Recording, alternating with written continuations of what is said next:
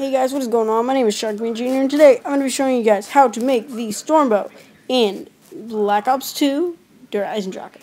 So first what you're going to need to do is you're going to need to get the Wrath of the Ancients, which I couldn't show you how to do in a different video.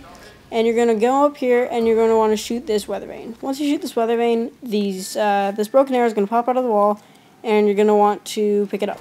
Once you pick it up, you're going to want to run over here and you're going to want to shoot at this bonfire right here. If you just follow the same shot that I take, that should be good. You should be able to hit the bonfire pretty easily. That's the easiest one of the three. So now we're going to head over to Double Tap, and over here above Double Tap, you can see that there's another bonfire to hit right over, well, you can go over here too. And so you're going to want to shoot, pretty much line it up with the tippy top of that mountain there.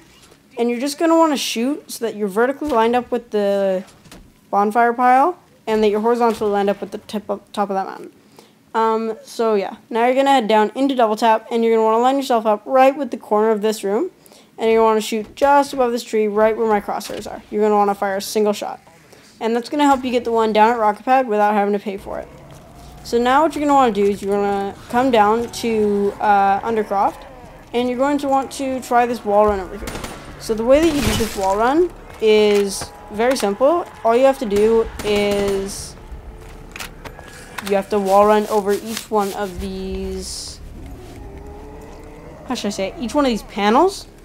And over each one of these panels, you're going to hear a sound that sounds like you're pushing a stone into a wall, and it's going to sound like it's sliding into the DMs. So now what you're going to want to do is you're going to want to jump up from here, up into there. And now that you're wall running, you're going to want to wall run all the way around this entire area and push in all 5 of these things. So the way that you push in all 5 of them is you just got to wall run over each one in a single wall run. If you do fall, you're going to have to restart the wall run. And yeah, you should hear a gong sound almost when you're done. And then you can start the next step. For this next step, what you're going to need to do is, it doesn't matter what order you do these in, but you're going to need to do the urns. So I do the rocket first, and what you're going to want to do is open up the door, get enough points, and then go down to Rocket Pad. Once you go down to the Rocket Pad, what you're going to need to do is you're going to need to fill up this urn with souls, and the way that you're going to do that is you're going to kill zombies near it. You need to kill a total of 5 zombies near this urn, and as you can see, their souls go into it. So now that it's full, you got to line up your arrow and get a charged shot.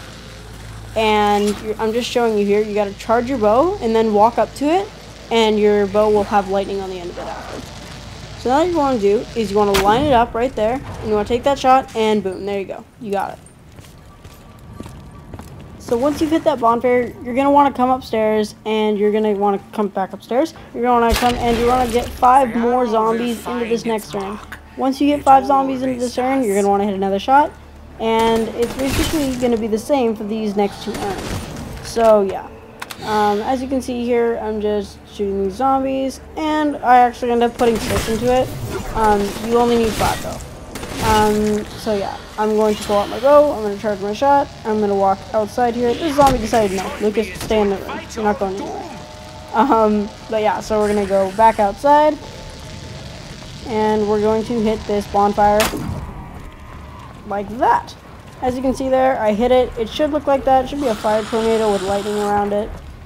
And then, so yeah, so now we're going to go for our final bonfire, and this will be the last step we need to do, well, second last if you count this the last step.